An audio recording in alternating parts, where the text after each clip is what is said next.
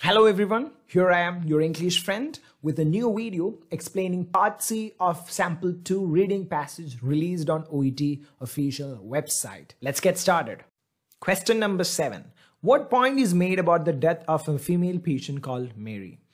Here the answer is A, which says it was entirely preventable. As we go through the paragraph, we can see, in a well-documented case in November 2004, a female patient called Mary was admitted to a hospital in Seattle, USA. As we read further in the third line, the patient was mistakenly injected with the antiseptic chlorhexidine. It happened, the hospital says, because of the confusion over the 3 identical stainless steel bowls in the procedure room containing clear liquids. So it was a mistake. If they had avoided the confusion that occurred in the procedure room, death of Mary could have been avoided. So option A is perfectly right. It was entirely preventable. Option B says nobody was willing to accept the blame. It's wrong, because here you may see hospital says it happened because of the confusion over the 3 identical stainless steel bowls in the procedure room. So they are accepting their mistakes. So option B is contradicting the information which can be found in the paragraph, so it's wrong. Option C says surgeons should have tried harder to save her life, which means they didn't try much to save her life. But here in the last part you may see doctors tried amputating one of Mary's legs to save her life, but the damage to her organs was too great, so they tried. So option C is wrong. Option D says it is the type of incident which is becoming increasingly common. It is not mentioned anywhere in this paragraph, so that's clearly a not given. Question number 8. What is meant by the phrase effort substitution in the second paragraph? Here you may see this and similar incidents are what inspired Professor Dixon Woods of the University of Cambridge, UK to set out on a mission to improve patient safety. It is, she admits, going to be a challenge. Many different policies and approaches have been tried to date, but few with widespread success, and often with unintended consequences. Financial incentives are widely used, but recent evidence suggests that they have little effect, which means almost zero effect. There is a danger that they tend to encourage effort substitution, explains Dixon Woods. In other words, people concentrate on areas that are being incentivized, but neglect other areas. It's not even necessarily conscious neglect. People have only limited amount of time. So it is inevitable they focus on areas that are measured and rewarded, which means staff focus their attention on a limited number of issues. They do focus on those areas where they are getting paid, and they intentionally or unintentionally neglect other areas. So your answer is C. Option A says monetary resources are diverted unnecessarily. No, there is no such information mentioned anywhere that the financial incentives are diverted unnecessarily. So that's not given. Option B says time and energy are wasted on irrelevant matters. Again, staff, when they focus on particular area, they are not telling that those areas are irrelevant. So option B is also a wrong one. Option D, people have to take on tasks which they are unfamiliar with, something which has not been mentioned anywhere in the paragraph, so that's not given clearly. Question number 9. By quoting Dixon Woods in the second paragraph, the writer shows that the professor, here the answer is A, which says understands why healthcare employees have to make certain choices. As we go through the paragraph, here you may see the words of Dixon Woods quoted by a writer. There is a danger that they tend to encourage effort substitution, explains Dixon Woods. They tend to. Here they're talking about the financial incentives that are widely used. So our writer says, in other words, people concentrate on areas that are being incentivized but neglect other areas. It is not even necessarily conscious neglect. Writer says staff have only a limited amount of time, so it is inevitable they focus on areas that are measured and rewarded. So our writer understands why healthcare employees have to make certain choices here. And that is the reason why our writer has quoted the words of Dixon Woods. Now option B says, doubts whether reward schemes are likely to put patients at risk. No, reward schemes are not putting any patients at risk. So that is actually a wrong thing, and that is not the reason why our writer has quoted Dixon Wood's words over here. It is done to explain why the healthcare employees have to make certain choices, because there are some areas where they are getting paid and other areas where they are not paid, and because of the lack of time they unintentionally get inclined towards those areas where they get financial incentives. Option C says, believes staff should be paid a bonus for achieving goals, which is not mentioned anywhere, so that's clearly a not given. Option D says, feels the people in question have made poor choices. That is again a not given. Nothing has been mentioned anywhere like this in this paragraph. Question number 10. What point is made about checklists in the third paragraph? Here you may see in 2013, Dixon Woods and colleagues published a study evaluating the use of surgical checklists introduced in hospitals to reduce complications and deaths during surgery. Her research found that the checklist may have little impact and in some situations might even make things worse. The checklist sometimes introduce new risks. Nurses would use the list as a box-ticking exercises. They would tick the box to say the patient had had their antibiotics when there were no antibiotics in the hospital, for example. So here, in reality, there are no antibiotics in the hospital, but the nurses might be ticking the box to say the patient that they had their antibiotics. So this could be different from the reality which has been given in option D. The information recorded on them does not always reflect reality. That's why it's D. Now let's consider the other three options. Option A, hospital staff sometimes forget to complete them. No information like that given anywhere in this paragraph. Option B, nurses and surgeons are both reluctant to deal with them. Again, something which has not been mentioned anyway here. Nurses are not reluctant at all. Option C, there are an additional burden for overworked nursing staff. Again, they have not specified any overworked nurses here. No information regarding any sort of additional burden as well. So option C is also not given. Question number 11. What problem is mentioned in the fourth paragraph? Here you may see Dixon Woods and her team spend time in hospitals to try to understand which systems are in place and how they are used. Not only does she find differences in approaches between hospitals, but also between units and even between shifts. So it is quite apparent here that she finds certain differences in approaches between hospitals and even between units and even between the shifts. Standardization and harmonization are two of the most urgent issues we have to tackle. Imagine if you have to learn each new system wherever you go or even whenever a new senior doctor is on the ward. This introduces massive risk. So we may understand here that there are certain differences in the approaches between hospitals, unit and shifts, and there is no consistency. That's why answer is D, lack of consistency. Things are not consistent, they always differ. Option A says failure to act promptly. No, nothing has been mentioned. Outdated procedures, clearly not given. Poor communication, no, they're not talking anything about any sort of communication here. It's all about the differences in the approach, and the two most urgent issues are standardization and harmonization. And here in the last part, they're talking about learning each new system wherever you go, whenever a senior doctor comes in. Now question number 12. What point about patient safety is the writer making by quoting Dixon Woods' comparison with climate change? As we go through the paragraph, we may find Dixon Woods compares the issue of patient safety to that of climate change in the sense that it is a problem of many hands with many factors, each making a contribution towards the outcome. Climate change occurs because of many factors, and Dixon Woods is comparing patient safety to it, which means patient safety is also the outcome of many factors. And here it says, because of this reason, there is a difficulty in identifying what is responsible for solving the problem. Or in other words, it is not clear who is responsible to tackle the situation. And that is why option B is the right answer. Option A says, the problem will worsen if it is not dealt with soon. No, they're not telling anything about the problem getting worse if it is not dealt soon. So that's not given.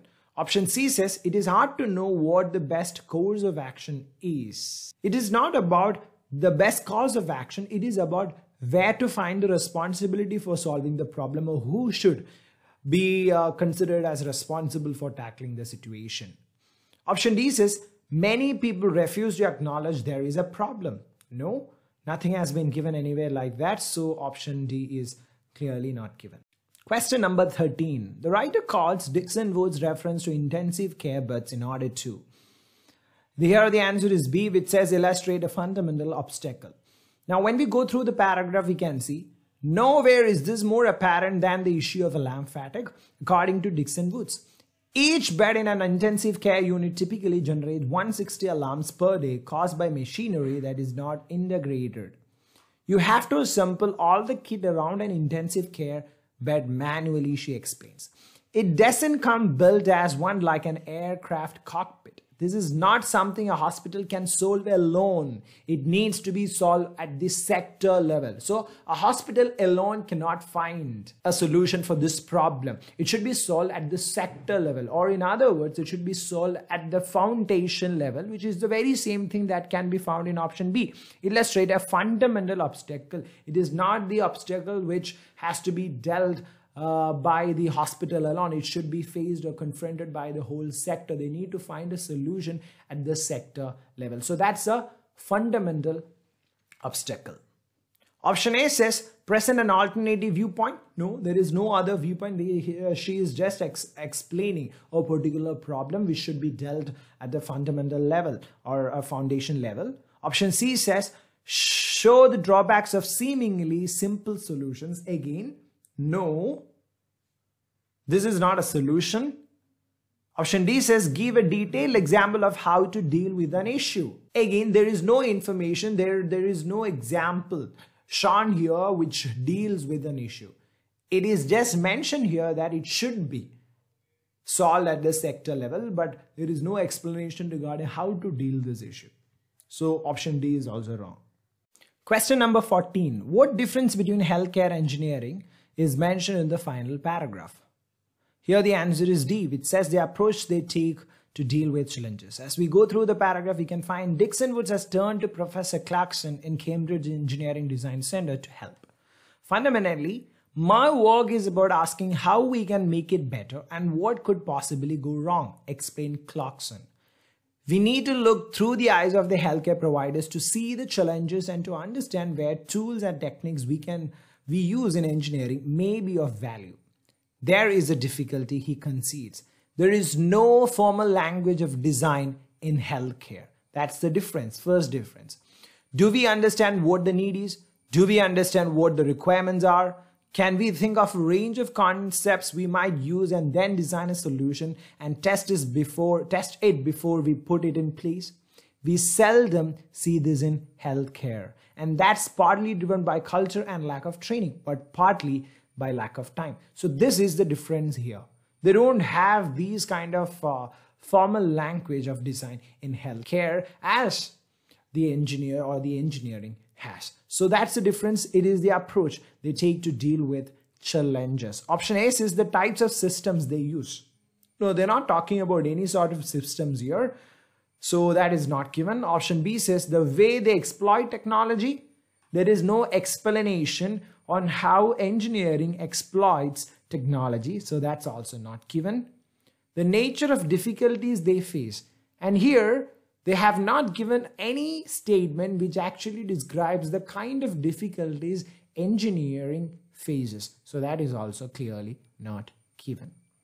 Question number 15. Why does the writer tell the story of the news reporter? Here the answer is C. It says to illustrate the strange nature of migraine aura.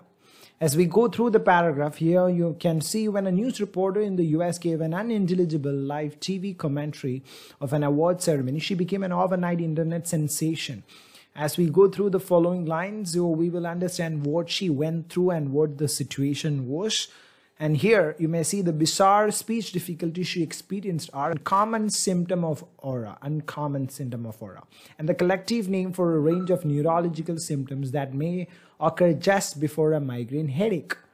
Generally, aura is visual, for example, blind spots which increase in size or having a flashing, zigzagging or sparkling margin, but they can include other ore disturbances such as pins and needles, memory changes, and even partial paralysis. So here, they are mainly talking about the uncommon symptoms of aura that happened in this particular situation. So this situation has been reported, or the story of the news reporter has been elaborated in this paragraph to explain the uncommon nature or the bizarre nature of migraine aura, which can be found in option C to illustrate the strange nature of migraine aura. Option A says to explain the causes of migraine aura, which cannot be found anywhere in this paragraph. That's clearly not given. They have not specified, they have not mentioned any causes of migraine aura here.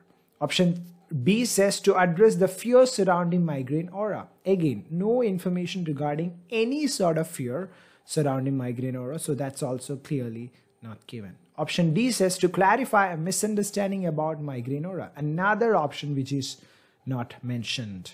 There is no misunderstanding which is surrounding the migraine aura mentioned in this paragraph, so that is also wrong one. Question number 16. The research by Noshin Hajikani into CSD. Here the answer is B, did not result in a definitive conclusion. As we go through the paragraph, here you may see migraine is often thought as an occasional severe headache, but surely symptoms such as these should tell us there is more to it than meets the eye. In fact, many scientists now consider it a serious neurological disorder. As we come down here, they are talking about cortical spreading depression, a storm of neural activity that passes in a wave across the brain surface. First seen in 1944 in the brain of rabbit, it's now known that CSD can be triggered when the normal flow of electric currents within and around brain cells is somehow reversed. From here onwards, Noshin Hajikani and her team at Harvard Medical School managed to record an episode of CSD in a brain scanner during migraine aura. In a visual region, their response to flickering motion. Having found a patient who had the rare ability to be able to predict when an aura would occur. This confirmed a long suspected link between CSD and the aura that often precedes migraine pain.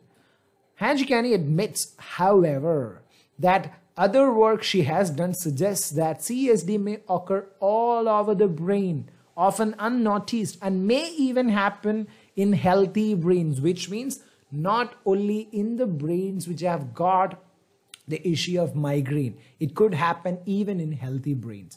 If so, aura may be the result of a person's brain being more sensitive to CSD than it should be, which means this research that she has conducted into CSD has not provided a proper conclusion on this topic, which is what you can find in option B. It did not result in a definitive conclusion because this could happen in healthy brains as well.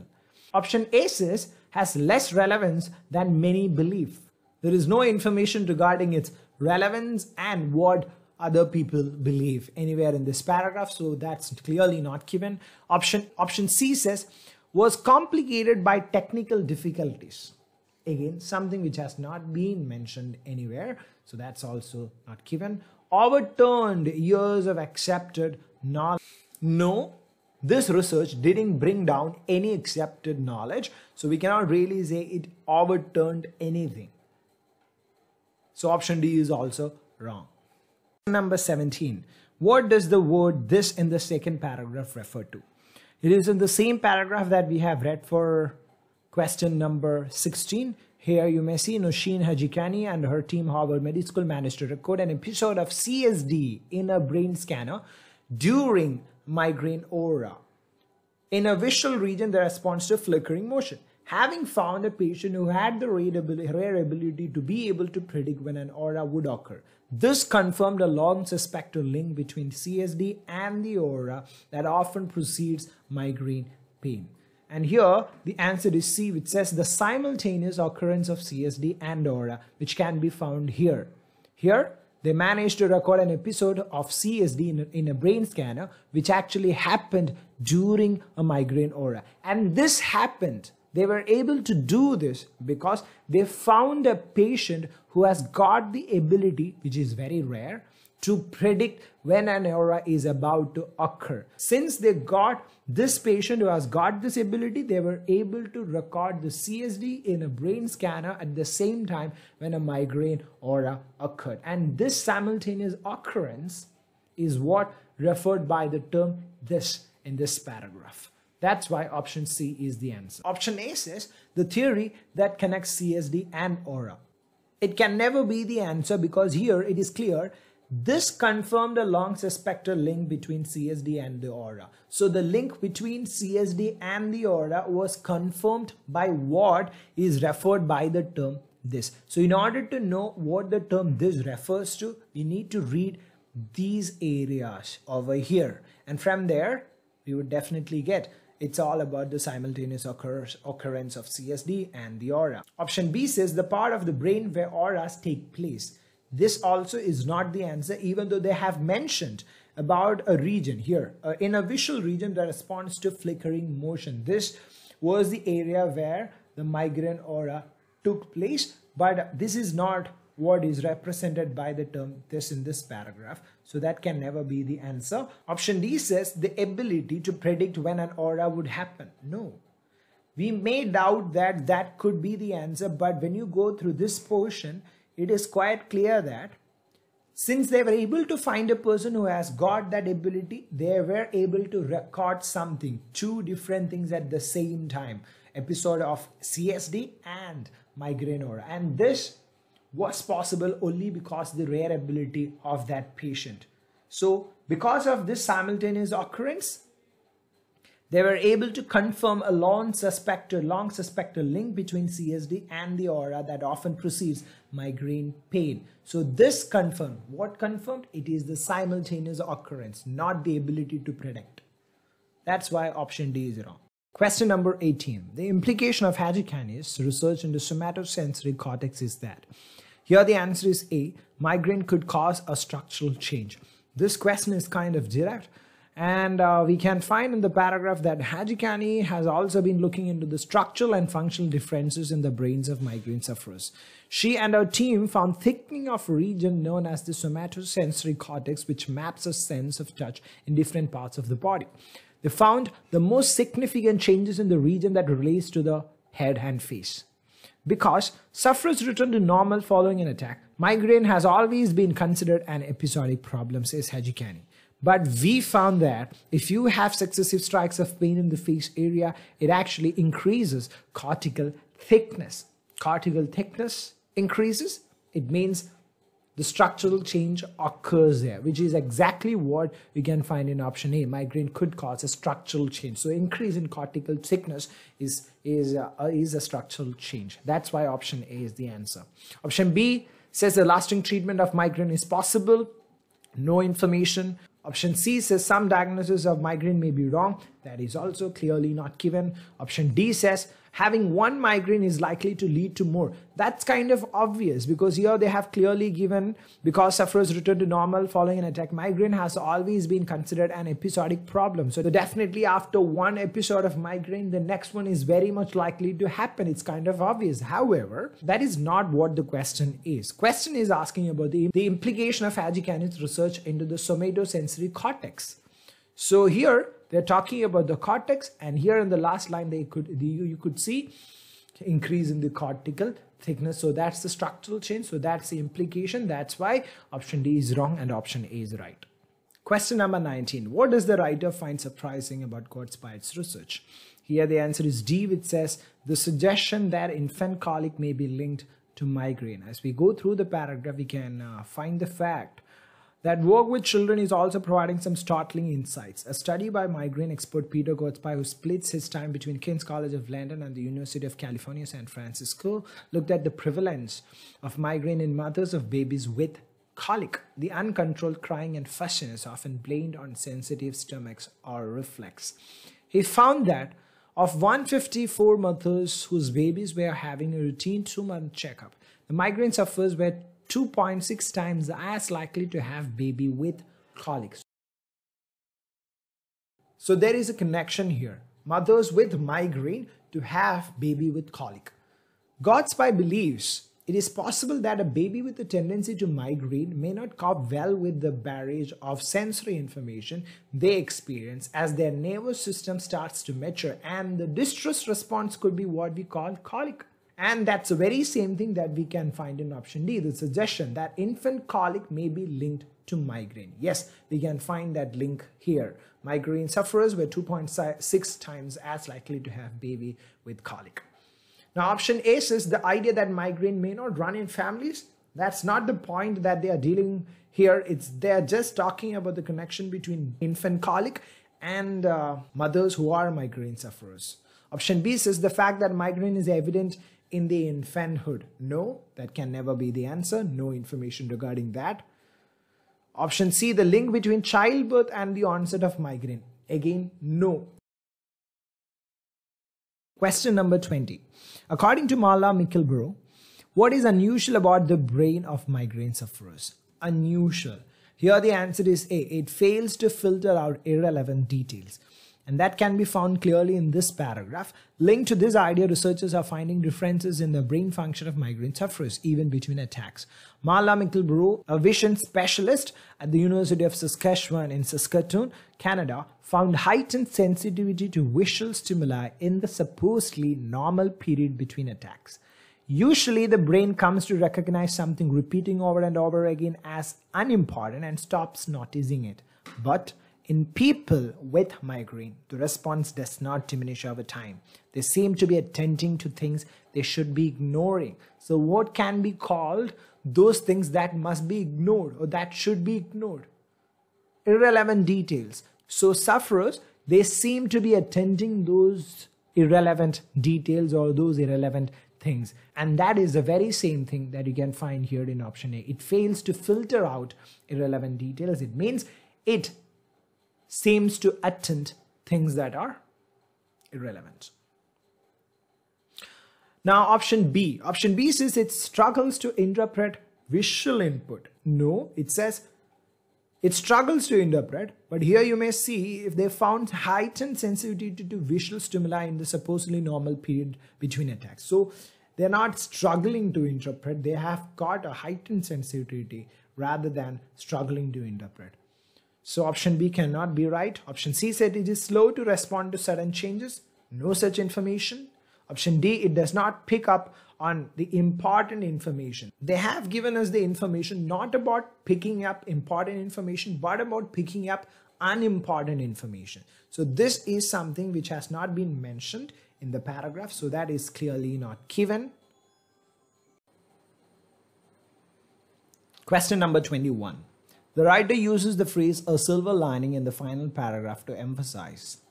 Here in the last paragraph, we may see, taken together, this research is worrying and suggests that it's time for doctors to treat the condition more aggressively and to find out more about each individual's triggers so as to stop attacks from happening.